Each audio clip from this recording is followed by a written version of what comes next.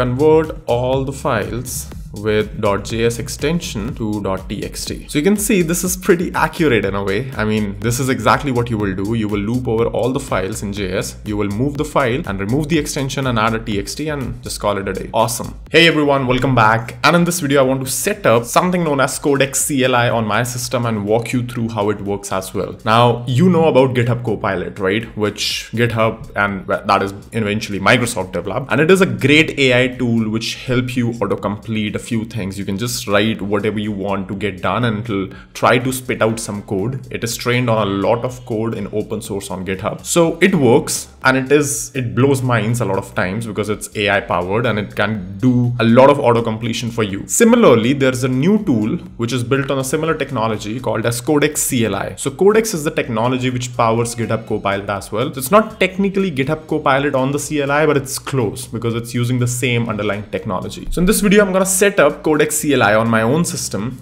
and show you how this works. If you're new here, make sure you leave a like, subscribe to the channel and hit the bell icon. This is free of cost and helps the channel grow. So the first step, I have cloned this repository on my own system. So it's available under Codex CLI. And what you have to do as a first thing is if you go to this installation.md, you will see that you have to run this command to install the required packages. I already run that command using this syntax because that is how it would work on my system. Once we do that, the next thing we have to do is get a few credentials because this will be using OpenAI API. You're gonna need to have an OpenAI account. So you can go to this link, which is again specified in the documentation itself, and copy a few credentials. The next thing you have to do is copy the organization ID through the same link, just a different menu location. And finally, you also have to copy the OpenAI engine ID which you want to use. So you see what happens with this Codex engine, for example, it's trained on, it consists of two models as of now, and you can see like what all other differences, not in technical terms, but more in a broader way.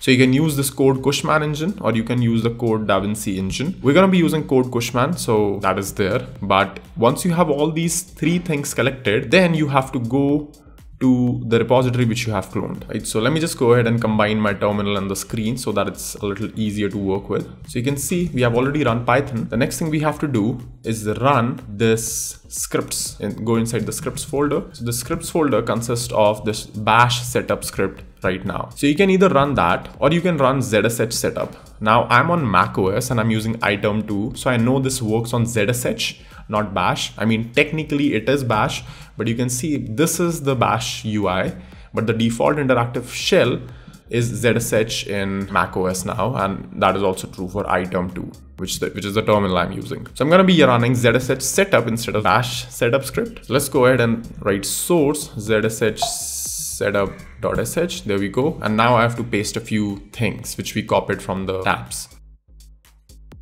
Alright, so as you can see, the OpenAI Codex is now set up in my terminal and ready to go. So let me just go ahead and open a terminal instance now, make it full screen and get it to you guys over here and enlarge this a bit, right? So let's just start and let's just try to write a few things. Now the way this works, for example, for the auto completion and the AI to work, what you have to do is start with a hash symbol, which is a comment in bash, and then write whatever you want to do. So let's say if I go to codedamn folder and let's say if I open codedamn.com, for example, I can see that we have, let's say, nextconfig.js as the file.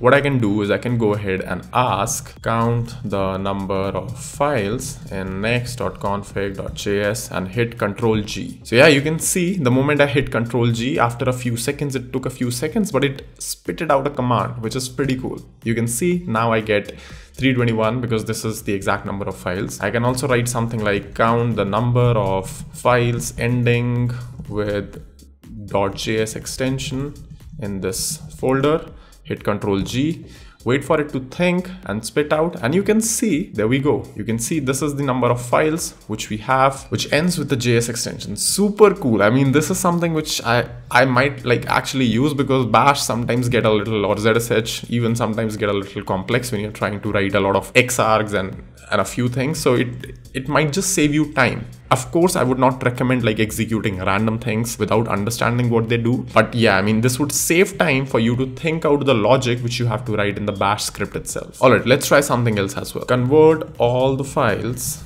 with .js extension to .txt. Let's see what this spits out. So you can see this is pretty accurate in a way. I mean, this is exactly what you will do. You will loop over all the files in JS. You will move the file and remove the extension and add a txt and just call it a day. Awesome. This is amazing because now you can just write a command and run the command after verifying that you know what this command is doing is the right thing. And these are like common use cases. It's not even like, you know, something which, for example, this is something which I have encountered a bunch of times myself. Whenever you want to try to convert some extension to some other extension, this is useful. All right, let's try to throw another difficult thing to OpenAI. Let's say add a file named codedamn.txt with contents as hello world in every branch of this Git repository. Let's see how this works. So you can see, obviously this did not work out very well. Technically, I would have expected a full bash script, which would have added a file, which would have just looped over all the branches available in this project and would have added codedamn.txt and would have echoed hello world. But I mean, this did not work out. So obviously this is not like a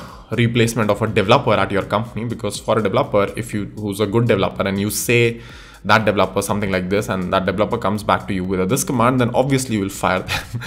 Not really, but you will obviously have the ability to ask them, what the hell is this? But here you can see there are some cases where this would fail, but for the most part, I mean, if you're doing one-liner things and simple things, this is pretty cool. So yeah, that is all for this video. Super interesting technology, Codex, GPT-3, OpenAI, they're doing amazing work. Like I said in another video as well, I'm not a huge fan of beginner developers, and even for senior developers that GitHub CoPilot intervenes a lot. So I'm not a fan of that, but the technology itself is extremely amazing. And especially in cases like this, in cases of bash where I have to give it a prompt, it's prompt engineering basically. I have to give it a prompt and it spits out command. This is great. I mean, my major complaint with that video was OpenAI intervening a lot in IntelliSense and autocomplete, which bothers train of thought you who are working with as a developer. But in this case, if you're running a bash script and if you're trying to get something done, just spit it out in English and it will spit out the code. Awesome tech, awesome work. I think this would be used a lot by me also and by other people also for increasing their productivity. So amazing work all around. I feel like, you know, AI obviously would be becoming more powerful and stronger